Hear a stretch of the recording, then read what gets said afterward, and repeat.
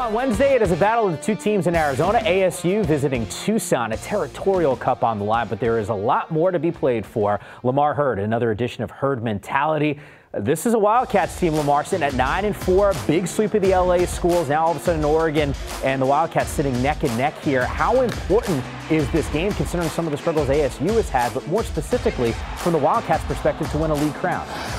Wildcats are back in the race. And quite honestly, I don't feel like they ever left the race. They were just waiting on some things to come together that are finally come together.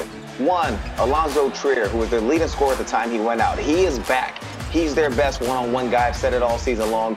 He creates something out of nothing. Mark Tollefson, who has been asked to play several different positions due to injuries. He is now becoming what Sean Miller thought he could become, a guy that can play inside but also shoot the basketball from the three-point line. Parker Jackson Cartwright went from just nothing to a very good point guard right now. 16 points against UCLA, 7 against USC, controlling the tempo, the pace. Gabe York doing what he's been doing all season long, and Ryan Anderson playing like a player of the year. So everything is finally coming together for the Wildcats. And at this point, they would probably be my favorite to win the conference title. Wow, well, they can't afford to slip up against ASU. So then on that flip side, for the Sun Devils, how do you pick up a road win against your rival at a place that's so difficult to earn victories?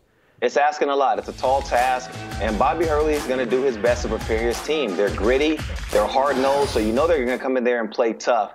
But in my opinion, they're a little undermanned to go into that type of environment and pick up a win on the road. But it is a rivalry game, and we know that you throw the records, you throw the talent level on the floor out of the door when it becomes a rivalry game.